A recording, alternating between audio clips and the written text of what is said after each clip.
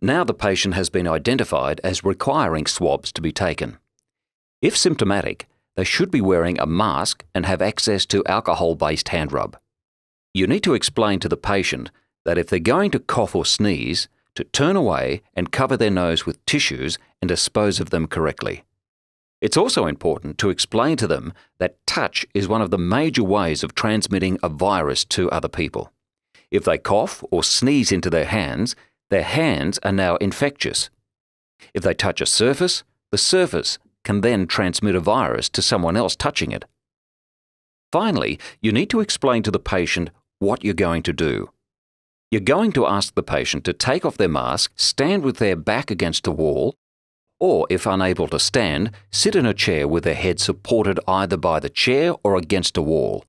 If the patient is from an aged care facility and is unable to sit or stand upright, ask them if they can sit up in bed with pillows propped behind them.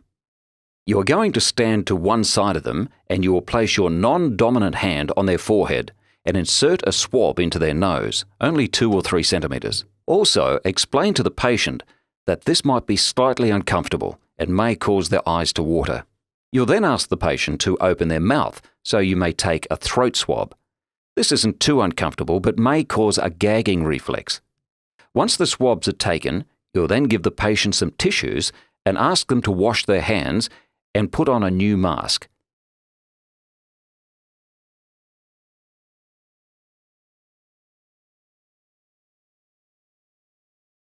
They'll then be directed to a waiting area following completion of the procedure. Ideally, swabs should be collected in a single room.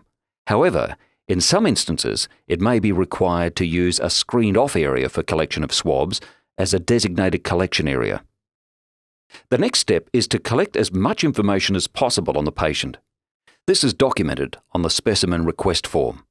On the request form, you will need to document the patient's name, date of birth, requested test, date of collection, description of symptoms, date of onset symptoms, travel or contact history, vaccination status if known, and any contact with a public health unit.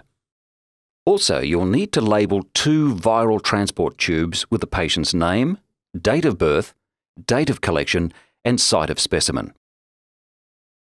Next, you'll need to put on personal protective equipment, commonly referred to as PPE, as defined in the guidelines for the particular respiratory virus.